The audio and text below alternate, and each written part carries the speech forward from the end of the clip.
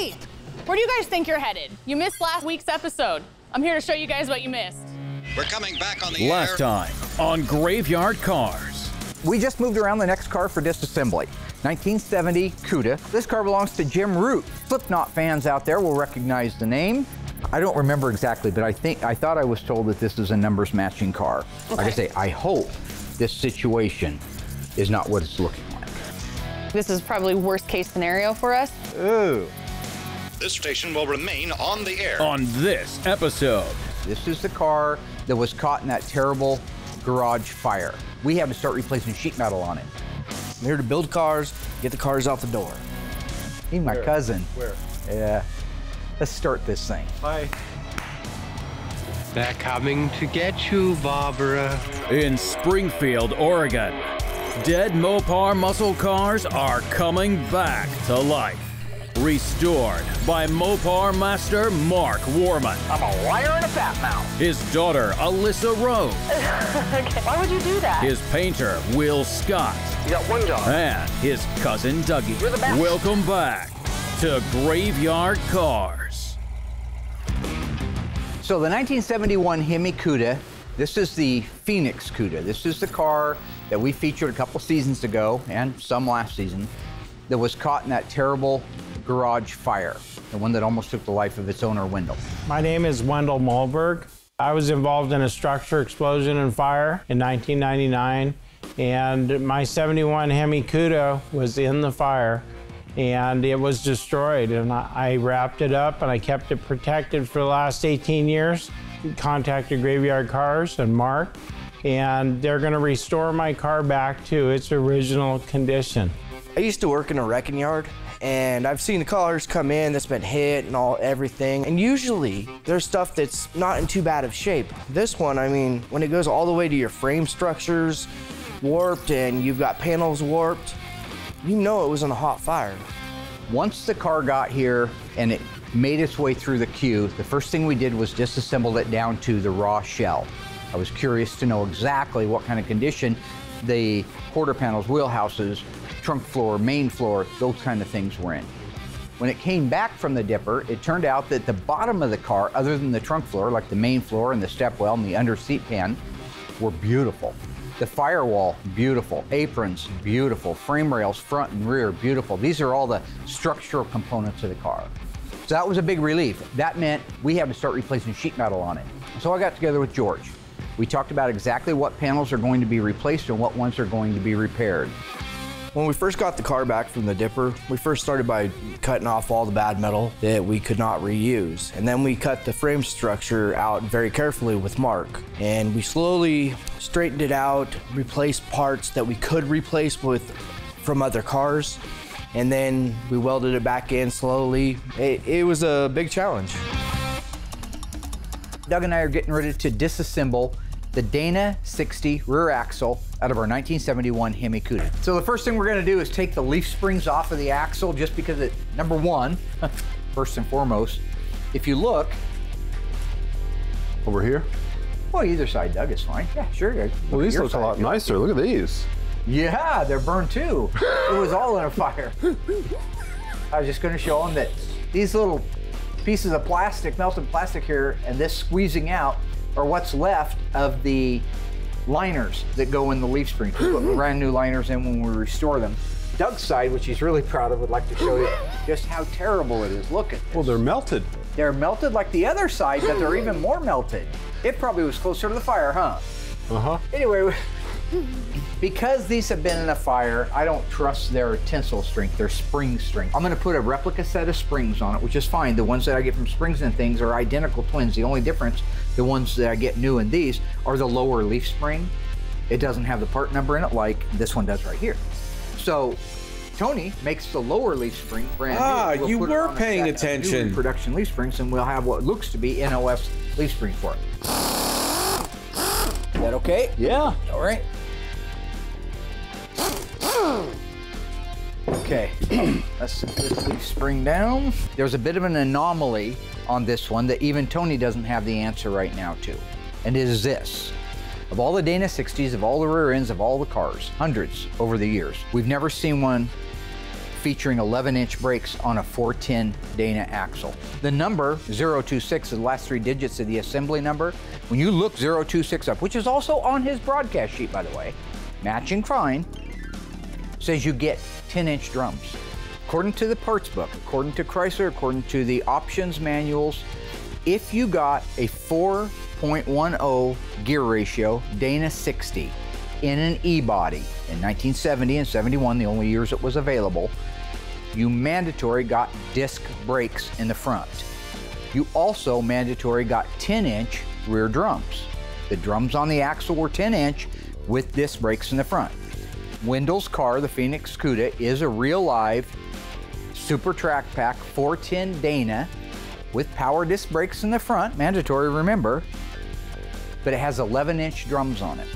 At a glance, how I can tell this is an 11-inch without even taking a tape measure to it, you see these little cooling fins here? Yes. You see how this drum doesn't have those? It's real smooth. This is a 10-inch drum. So at a glance, when you go across our axle rack out there and you see 100 rear ends, you can tell at a glance which ones have 11-inch, which ones have 10-inch. Nowhere in the book does it say anything about that. Tony told me that when he was talking to Steve Giuliano, who had a couple of Survivor cars, he also had 11-inch drums on there. But nowhere can we find where you could have selected 11-inch drums with the power disc brakes in the front and a 410 ratio. If So here's the tag. Yeah, if the car got undercoated, it happened. Yeah. So this is the what they call the axle ratio tag, 410. And this upper number means that the ring gear is 41 teeth and the pinion gear is 10 teeth. And that's what gives you a 410 ratio. Okay, I'm gonna go ahead and crack the cover loose. Go Mark. ahead, go ahead. You ready for oil? Yeah, there it goes. Okay, here we go. Oh, look at that. Isn't that great? It looks good, actually. It does. It looks amazingly good.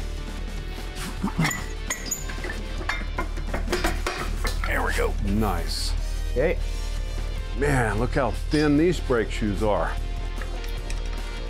Pretty rusty, huh? Yeah, well, all the paint, everything got burned off of it. You have an axle puller. Whoa, look at that. It just came right out, Mark. So with the axle completely disassembled now, we're gonna have Eli do a steam clean on it, blow all the garbage that's on the outside of that housing off of it, including the center section, so that we can move it over to the media blast cabinet and start media blasting it. Once that's done, we'll paint it. It can come back over for assembly and finish Wendell's 20-year dream of bringing that Cuda back to life.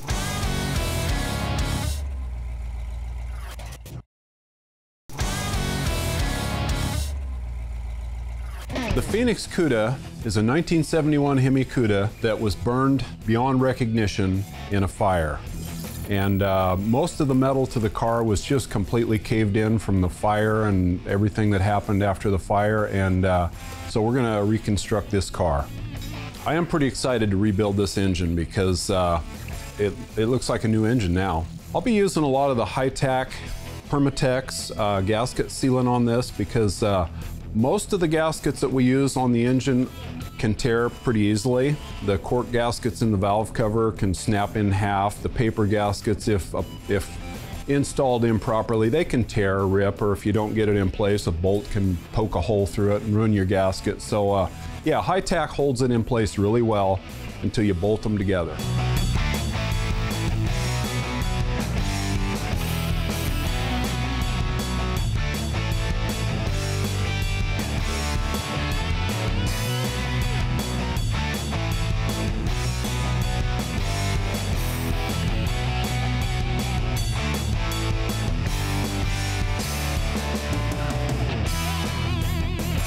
Putting these engines together can be a little challenging. Sometimes threads aren't completely cleaned out inside, so sometimes I have to kind of thread chase some of the holes and clean them out again to make sure the bolts go in all the way. We don't want the bolts to strip out or get galled when they go in. So I think when we're done with this engine and this car, I think Wendell is going to be one really happy customer.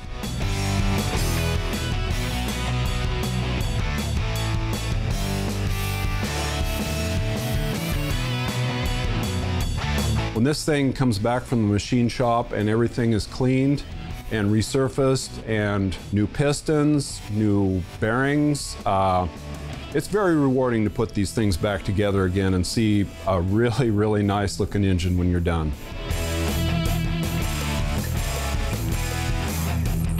On the head gaskets, you have a perfectly flat milled surface, and you don't use any sealer in there because the head bolts will hold the head gasket in place.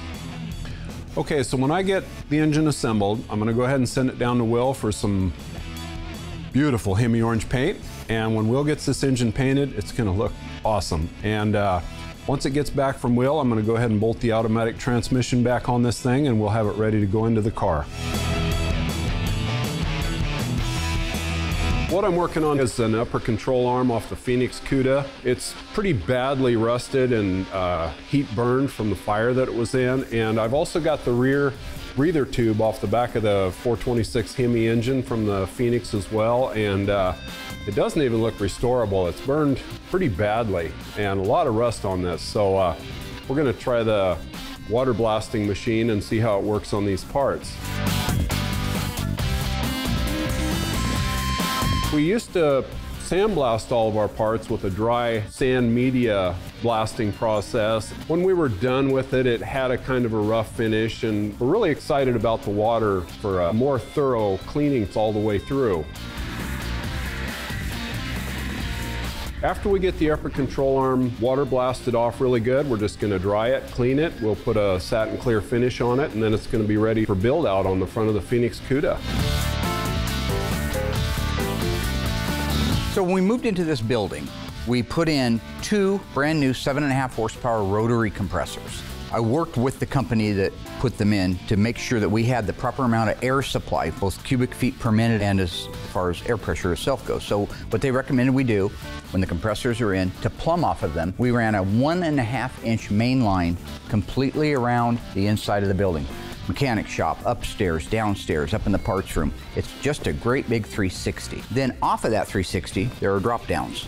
Every 15, 20 feet, there's a drop down with a plug-in on it. Some have the real craft hose reels on it. Other ones just have the nipples to be able to plug an air line into, which is a fantastic system, but we now have 5 body men, a painter, and 2 helpers. Plus we have the mechanic shop. So what's happening is we're running low on air. So that's all this is an addition, a constant growth pattern for Graveyard Carz to make sure that the quality and the speed of what we're doing is never compromised. So Mark and I got the disassembly of the Phoenix Cuda rear end done. Got it all taken apart. Came apart really nicely. So we've got it all disassembled. We've sent the housing out to Eli. Eli is going to pressure wash it, steam clean it, and he'll use a lot of degreaser on it. He'll get it cleaned up really good. And as soon as Eli gets all that done, we're gonna send it down to Will for paint. And when it comes back, should be looking really good. The reason we're gonna have to work so hard on this rear end is because this was in a fire. And this thing has got some melted plastic on it. It's got a lot of rust from sitting for many, many years. It also has some grease on it still from some things that have leaked on it. So Eli will have a pretty good job ahead of him to clean this thing up.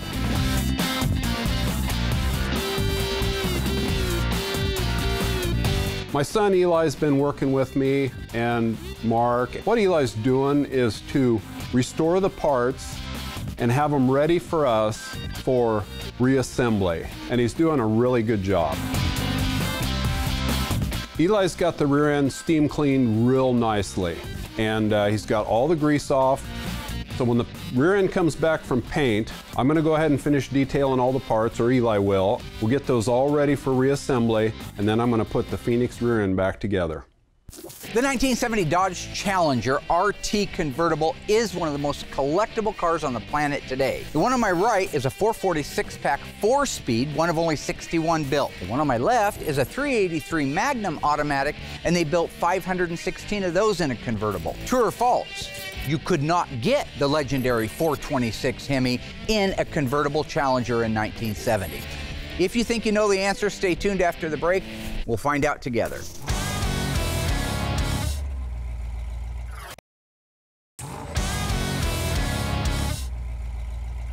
All right, folks, how did you do on that one?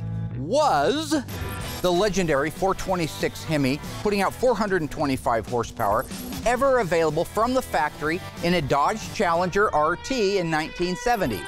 If you guessed yes, wait for it, you'd be right. Not real right, because they only built 9 of them. But yes, it was available in the 1970 Dodge Challenger RT convertible. Of the 9 that they made, 5 of them were 4-speeds and 4 of them were automatics. Again, making this car one of the most collectible cars in the world today. Okay, so one of the things that we have to deal with here, and I did even in the collision business, are damaged parts. Sheet metal typically are the most vulnerable to getting damaged. They're big, they're flimsy, it's hard to support them unless you put them in a big crate. So in the case of our roof skin from Auto Metal Direct, we just unboxed it and it turned out that it had gotten folded almost in half. Not quite, maybe by a third, right at the back half of it. That means that the rear window opening and the sail panels aren't right. There's no way I can put that on the car. I can't massage it after it's in place. I have to get it roughed out. That's what we're doing. We roll that roof up to where we can get the pinch weld exactly down on a flat plane, works like a dolly, and we go through and we metal shrink it. Tap, tap, tap, straighten, straighten, straighten, tap, tap, tap. You continue to do that until you get that nice opening at the back window. Then you move around, shape your quarter sail panel area and stress relieve the areas where it might have buckled. There's no doubt that the metal is stretched and I can shrink it. I can't do all of it while it's off the car. I can get it roughed out, that's what we're doing now, get it to a point where it'll go down on the car, we can put it in traction, clamp everything down, then I can metal finish it off. So we had no trouble getting the roof on there. The straighten out, the pre-straightening we had to do is perfect. I've done so many of these, I know the shape, I know all that stuff, which sounds arrogant, and I would hate to sound arrogant, but bottom line is that thing went on beautiful, so it allowed the guys to be able to weld it up. So they're just now finishing up all the grinding, all the welding. That'll be the last thing. That's the last piece that goes on that car. That'll be the end of the metal work. Okay, so it's been a long time since we tore down the Phoenix engine, so now we've got the engine back together, fully restored, and we've got a transmission restored for our 71 Phoenix Cuda, so we're gonna bolt the transmission back to the engine, put it on the installation cart, and await the installation. So, here we go. Look at that. All right. That was a nice lineup. There's a nice looking engine on the inside. Yeah, this thing should really run good again.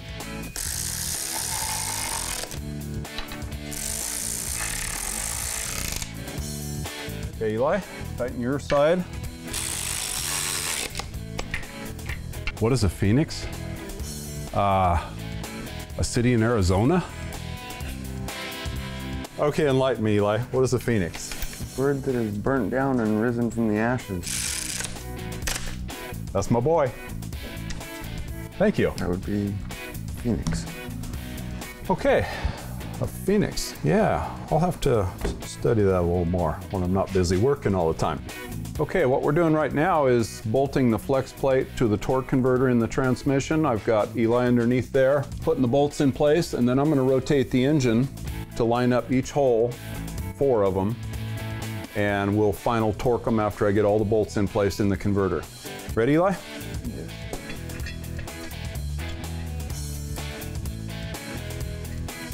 Okay, go ahead and rotate.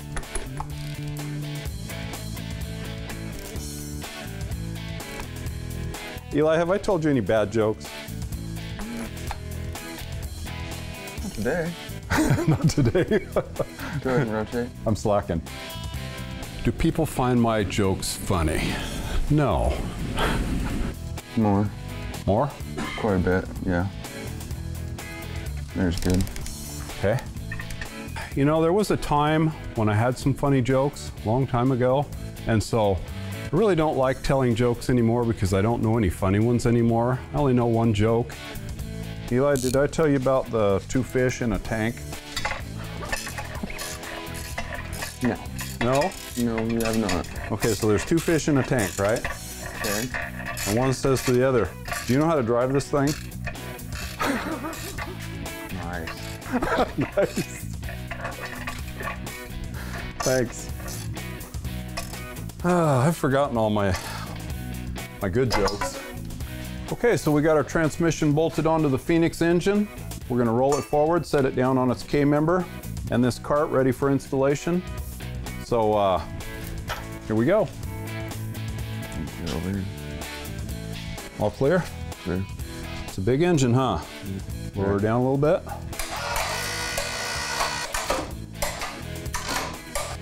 Okay. There we are. So now that Eli and I have the engine and transmission married together, the next step will be to restore the rear end and get it ready for the Phoenix Cuda. Hey ghouls, Mark here.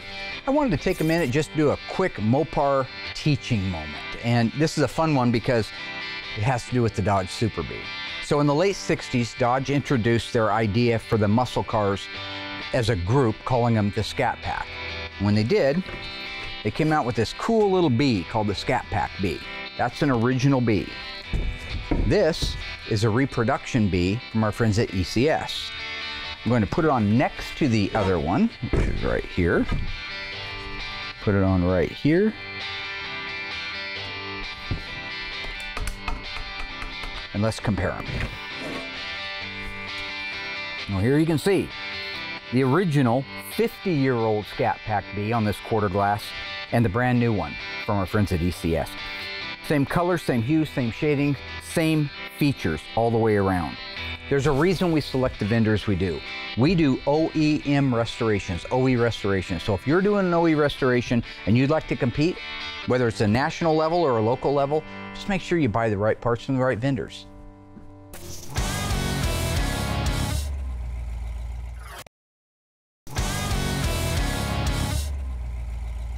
So where we are today, the car has been through metal. George and I have been working collectively on it up to about 3 weeks ago when I cut him loose to do all the welding. And so our new protocol, part of our standard operating procedures to make sure the quality is there, is that once they are done in the metal shop and they think that it's ready to have the mud work done, I have to sign off on it. And so I'm getting ready to go get George, bring him down here. We have it lit really nicely. We're gonna move it around, rotate it side to side. I need to check for the things that I can't do later after the mud work's done. If there's some things we got to do, we need to do them now. All right, George, let's go ahead and rotate this up. We'll just go as close to vertical as possible with it. Well, Mark's been working really close with me on the car, and a couple weeks ago, he cut me loose on my own to do the welding and the last of the fitting. So finally, he's coming back. He's gonna see everything that I've done. I'm kind of excited, but really nervous. Pretty good right there. Right in there, great. So I'm just looking to see, is there any grinding left? I mean, these are all new, these are all original panels, so the only grinding you might have would be on the trunk area? I think we got most of the grinding. Great. The main thing I'm focused on right now in this final sign-off of the metalwork is to be sure that we can dial in all of the body panels, the bolt-on body panels, and have good lines. In the past, we've made the mistake of saying, well, I think we can adjust the fender and get the gap between the door and the fender, only to find out that the fender was all the way maxed out and it should have been fit right before it actually went into the mudroom. Okay, frame rails, these are his originals. The holes are nice too. A lot of times these holes are caved in. This one has a little dent right here, so I want to fix that dent. So I'm just going to put a red circle around it. I was surprised at how nice that firewall was. I mean, look where it meets the floor, how nice all the original spot welds are. It's just amazing. That's beautiful. Amazing that the fire didn't cause that. Yeah. A good idea. Gives us a little reminder. So from the firewall forward on the bottom of the car, it looks great. Torque boxes are nice shape. Rails still just need to be cleaned up. This all looks great. Torsion bar cross member, nice.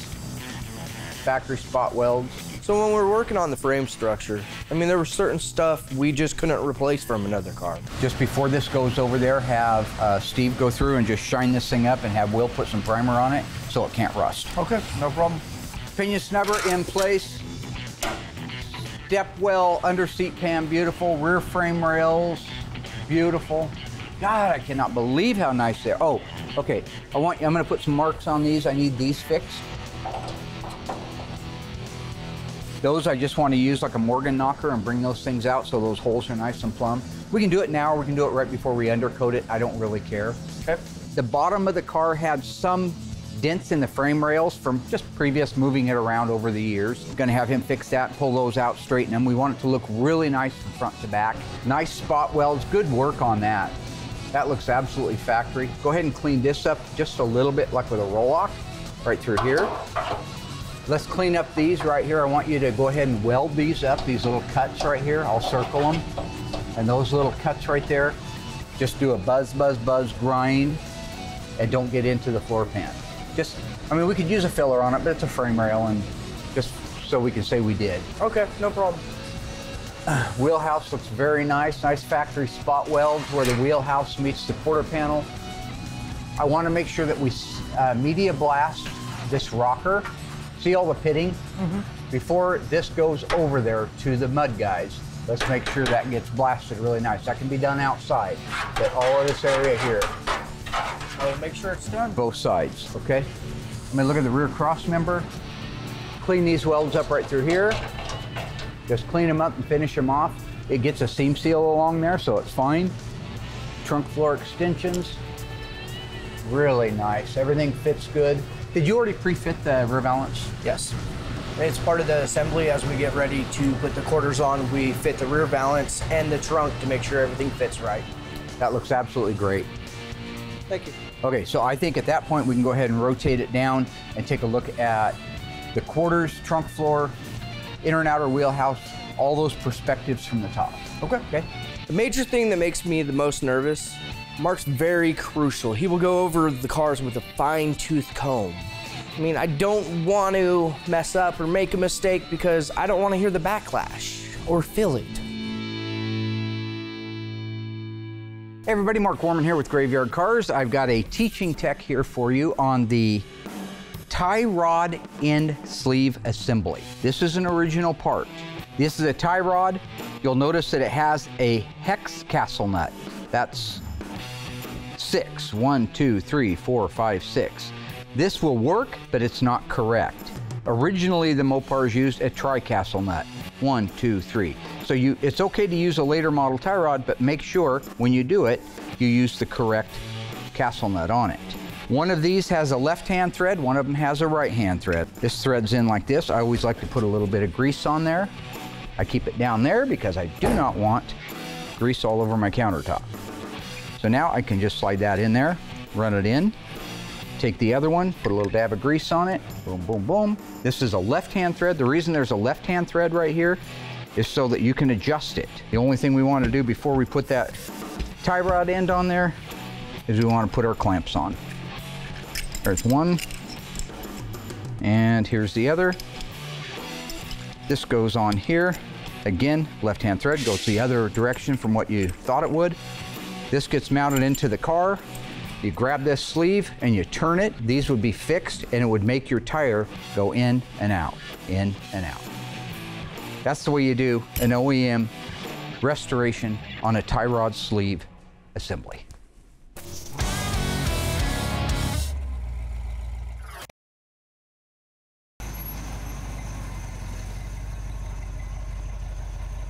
Oh, there's a bridge, Mom. Doesn't look that safe to me. There's only one way to find out. Hey, where are you going? Well, the bridge might not hold all of our weight. Wait, how come I have to drive across? Because I was smart enough to get out first. Thanks a lot, Mom.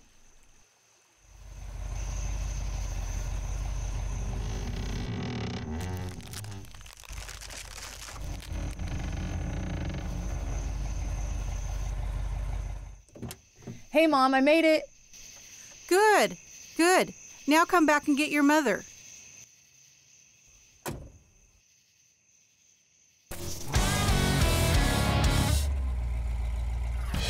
One of the things that I wanted to make sure of on these cars is any panels that are going on the car, such as quarter panels, section panel, inner rockers, outer rocker, wheelhouses, things like that, they get completely painted even though they never were painted at the factory. It just is going to help with rusting. We don't want the car to rust down the road.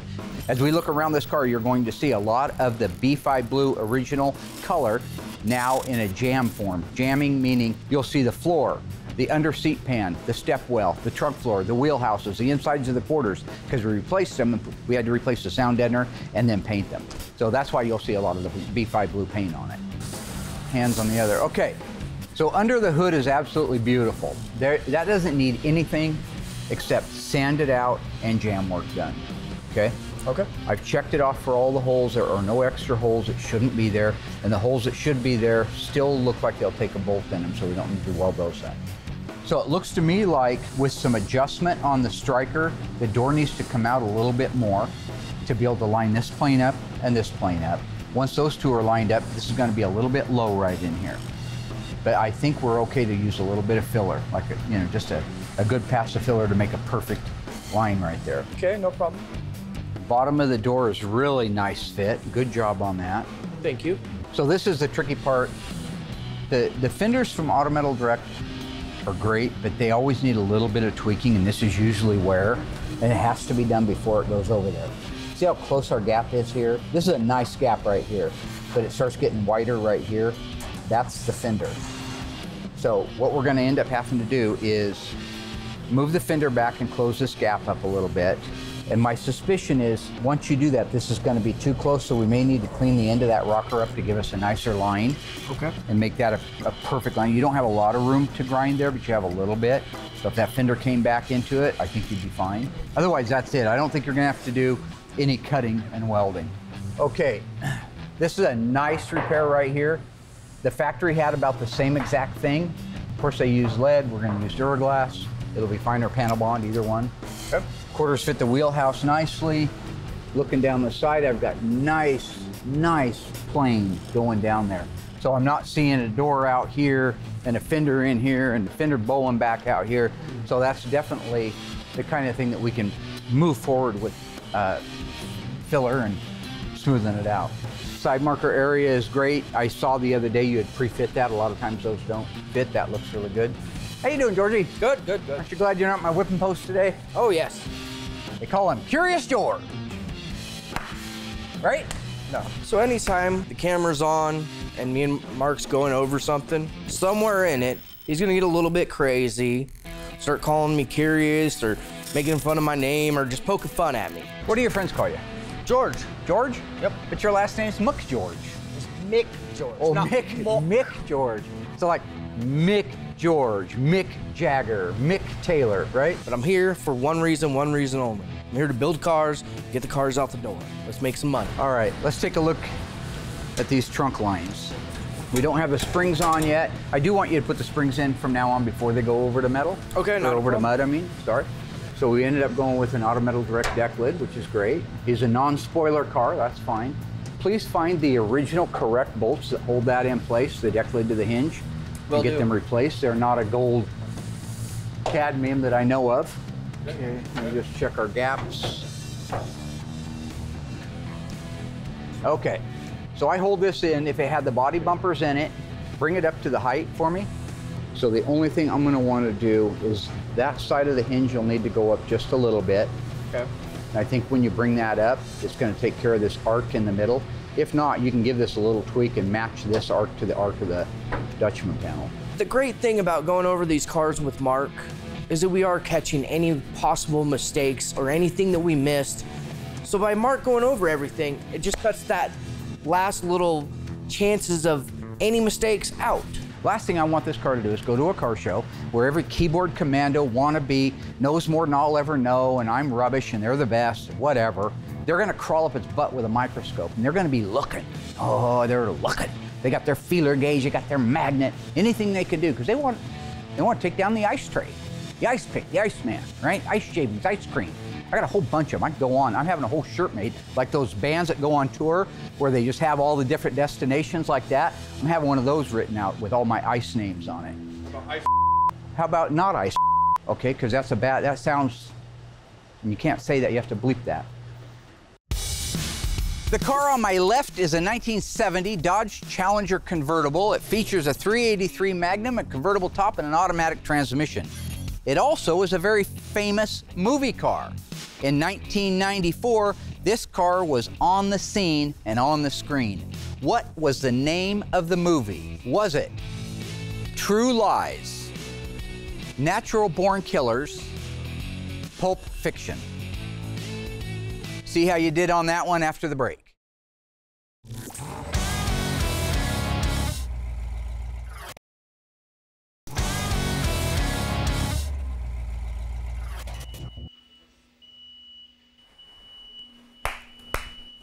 We're my #1 cutting. Cutting Dougie. Cutting down. In the hello, Dougie. Hi, Mark. What you doing up there on that machine? Getting ready to change some light bulbs. None of them are burned out. Yeah, I know. Hey, you know Rapid Roy, the stock car boy? No. Yeah, too much to believe. He's always got an extra pack of cigarettes rolled up in his t-shirt sleeve. Yeah, he's got a tattoo on his arm that says baby. Got another one that just says hey. But every Sunday afternoon, he's a dirt track demon in a 57 Chevrolet. Now, you want to go crazy? You want to play psycho? You want to do One Flew Over the Cuckoo's Nest? Adios. Replacing bulbs that aren't bad. Huh. These are all good. Huh.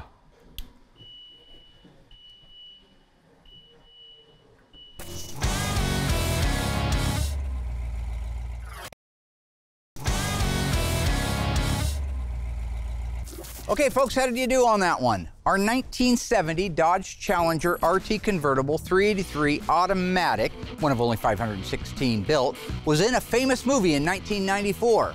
If you guessed Pulp Fiction, well, you'd be wrong. The actual answer is Natural Born Killers, 1994, Woody Harrelson, Juliette Lewis, Robert Downey Jr. And for those of you who did guess wrong on Pulp Fiction, don't feel too bad because I did kind of pull a fast one on you. Quentin Tarantino wrote the script for Natural Born Killers. So you might get like a half a point, half right, something like that. Anyway, now you know. I don't take anything for granted, even though we do all the steps I've told you before. Things move, things change. Setting that glass in there absolutely is the best payoff for all the hours, for all the stress, for all the... Honestly, you can't charge enough money. You can't charge a client enough money to spend the time that we spend making sure these cars are right. Got the same reveal. In fact, we got lucky and it just dropped into the same reveal. From a metal standpoint, that looks really good. Thank you. We had a car a while back. Remember the red Cuda? Yeah. That was a numbers matching 340 car. You'd eyeball that roof when it all measured perfectly. Perfect. But when you stood back and you looked at the back window open, it looked like the header was sunk down a little bit. The rear header. Mm-hmm. I think it was because the skin got put on a little bit of a skew, so we had to cut the spot welds loose and readjust it. I worked with you and Adam a lot on this one, and if you look at that, remember now when that thing caught on fire and they went in there to put it out, they jumped up and down on the roof of these cars, so that was all caved in. They don't make the reinforcement, so we had to straighten it. Remember those hours of straightening? Oh, yeah. But that's why I was such a pain in the ass about making sure that that header was right on the money before you drop that skin on. Because right now, you would never know that car was damaged. You look at that car right now from where it started, you would say somebody cut the numbers out of a car and put it in another one. Oh, yeah. You understand that's our job to make it look like that? Oh, yeah. You get that? 100%. Okay. So this car is no different from the standpoint of our quality. We want this quality on all of our cars, whether it was a 340 3-speed convertible, which we've done, or a tribute car. I want it to be the same quality standards. But in fairness to anybody watching, this is a very likely $500,000 car or more when it's finished. People are going to look a lot more closely and with more scrutiny than they would a 318 car that we put a 440 in. This door opening actually looks better than the other door opening. Needs just a little bit of a grind right there. You see that? How that's sticking past it? I'll put a mark on it. Yes, I do. Door fits the rocker nice. Beautiful reveal down the side. This fender has the exact same problem the other one does. So you want me to do the same thing that I'm gonna do over there? Just a little just a little minor grinding on the fender and the door at the bottom to make sure that the reveal is the 2 paint stick thickness all the way up and down. Okay. Before it goes into mud. But the style line down the side is right, so you don't have to go up and down with anything. So let's go look at the driver's side door. When you have an original piece in the car from the factory, you're able to know that that's where it should be in space. As long as you've seen that nowhere on the car has any damage, like it took a hit or anything, you know that you can take a measurement, that it's gonna be accurate. So having an original part there is so much easier than having something that was cut apart by somebody else that you don't know if it's right. I didn't get a chance to see everything. Make sure that door clears. It looks good. Boy, that looks nice. Look at how nice that looks. Turned out beautifully. Here's all, look at the size of these factory spot welds where they weld the torsion bar cross member to the floor pan. That is crazy. I mean, that's a 1/2 inch if it's anything. Yeah. We're gonna have to talk to our friends over at AIM and see if they make a bigger tip. It'd be kind of fun to duplicate those. Yeah, cars are definitely. strong enough, but it'd be cool if they look the same. All factory spot welds. Just, this is a beautiful, you should wipe this down and take pictures with your phone and use it every time you're wondering if something will fly. Come up to Mark and say, hey, will this fly? I don't know. If it looks like this, it'll always fly. See, good idea. That's the area over there that was all caved in and down. And while right now it's not beautiful because there's a lot of damaged metal, they don't make that part. So you either get another used one, which we actually bought an entire parts car to get that piece for. And then that piece had rust, so we had to do a bunch of patches to it. But if you look at it, we've got the beautiful reveal across between the header and the roof, all the way down the side. And that was my biggest concern, was that upper body. Turned out beautiful. Absolutely perfect. Last thing to notice is look at the reveal of the door to quarter, door to rocker, pinch weld, door to A-pillar.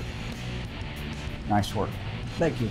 I appreciate A that. lot of cheating goes on to make panels fit, but looks to me like you followed the rule, which is center that door up and down, forward and backwards, and make everything else fit. To know that it's there when they're after you and they got you in the crosshairs. And it fits like that, priceless. So this bar right here, this is the side intrusion bar. 70 was the first year for it. Oh, really? They did not have it in 69. Yep. And remember, in 71, they started putting crush zones in the hood. Well, actually, mid-year 1970 on production models, started getting crush zones in the hood. This is another attempt at safety. And the other thing the Cuda was proud of was that rear header and that setup that we were just complaining about. They were calling that a built-in roll bar. That's crazy. I wouldn't want to put my noggin underneath that built-in roll bar. No. Well, one of the most anticipated reveals in Graveyard Carz history was the Phantom Cuda. Happened to be a 71 446 barrel 4-speed trackback 354 Tour Red car EV2. That was a hugely anticipated build because they, typically speaking, we were told it couldn't be done. Couldn't be done, you can't do it. So when we revealed that, that turned everything upside down. I would have to say that the Phoenix Cuda reveal will be right in that same family. Most people wouldn't have touched the car. I talked to a couple of restoration guys in the country that do top work. They wouldn't have done it. Don't have the means or the ability or the to have done. Okay, I think you're ready to roll it back down there. Just go ahead and finish the rest of those little things. Let Mud know that it's going to be coming over probably next week. Okay, thank you again, sir. Now, I know you're curious. Are you curious about anything I should know about? No. I had questions, not curious. Okay, Questions. I apologize. Had the wrong verbiage there. Yeah. All right, Georgie, you're doing great, buddy. Thank you. Thanks. Curious.